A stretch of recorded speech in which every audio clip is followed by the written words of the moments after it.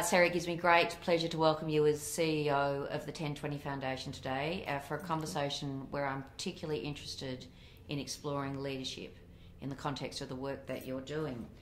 What type of leadership, Seri, is required for systemic change? Leadership, typically, as we know it and the way the textbooks describe it, I think is much more around an individual at the moment, and the individual stands out front very strongly, has a vision and sort of aligns people to that vision. The shift in systemic work, and particularly again around a collective impact approach, is that the leader actually sits behind. And the key for leadership is the ability to engage a really complex system of stakeholders and align them around an effort. And that starts with relationship building. And it's a real focus actually on not just technical expertise, because I think that's assumed in any leader. It's actually about the piece around adaptive work, around the softer skills that we really in our society at the moment haven't acknowledged as important. So Seri, what have you done to develop some of those leadership capabilities personally? The journey that I've been on with 1020 as the CEO and in tackling systems change and catalytic philanthropy has really had to start right from within.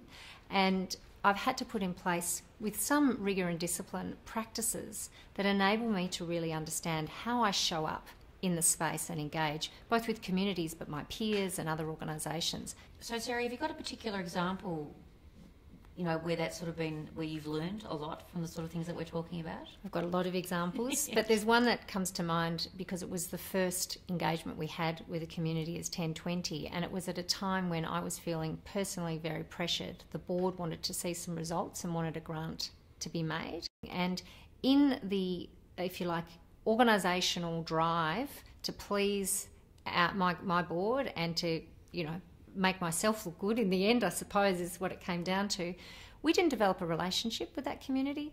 We went in and overlaid a whole lot of expectations and urgency that was completely driven from our own philanthropic entity and wasn't about engaging with the community. It wasn't about sitting with the community. It wasn't about spending time listening to what worked for them. So that relationship fell apart.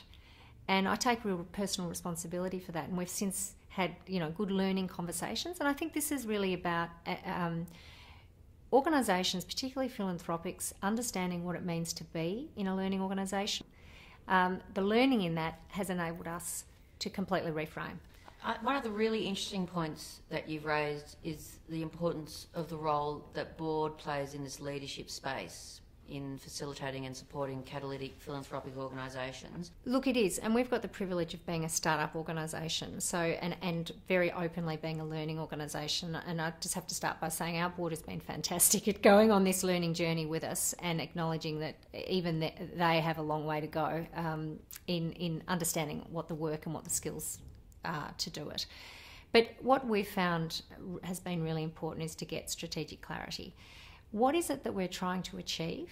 And it doesn't matter that it's very clear to all of us that we can't do that on our own, but what is it in the early childhood space we want to see? What are these results? And how then as a catalytic philanthropic organisation can we make a contribution? Are we best placed to make a contribution? So Seri, this notion of strategic impact, it puts a different onus on the foundation, both from a CEO and from a board perspective, in terms of monitoring progress. Can we talk a little bit about what does it mean when you're working for strategic impact across the system? It's what keeps me awake at night, because we've been particularly very transparent and open in saying we want to achieve some particular population level indices.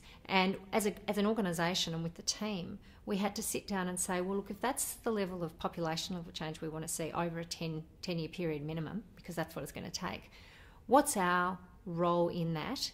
Who are the groups involved, and what's our role in contributing to building the capacity in those groups so that they can then deliver the change that needs to happen in communities to shift those outcomes.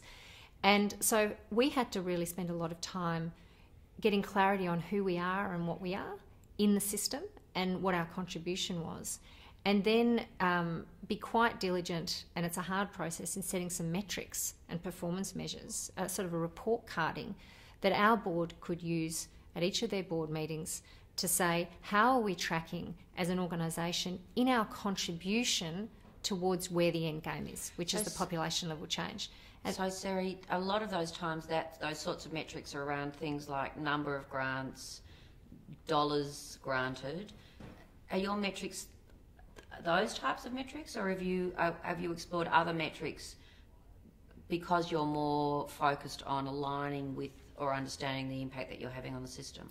You know, of course, at the end of the day, there has to be some accountability around how much money you're putting and what are you achieving for that money. But some of the measures that we use for ourselves are much more around to what extent is much more feedback from the communities, which is the tricky piece, because in actually determining our impact, we need to engage with our partners at a much more detailed level to understand where they're at in their collaborative process and how we can then best respond and adapt in the quickest time possible for them to support them progressing to the next stage. So, Seri, the other really important element of this is how you support leaders in communities. Can you talk a little bit about what the Foundation's doing to support their work?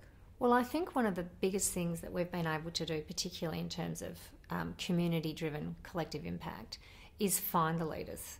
Find these people who have this unique set of skills, who are coordinating and driving change in their communities across multiple stakeholders and in a very accountable way. And these people are really unique, and it's very lonely for them.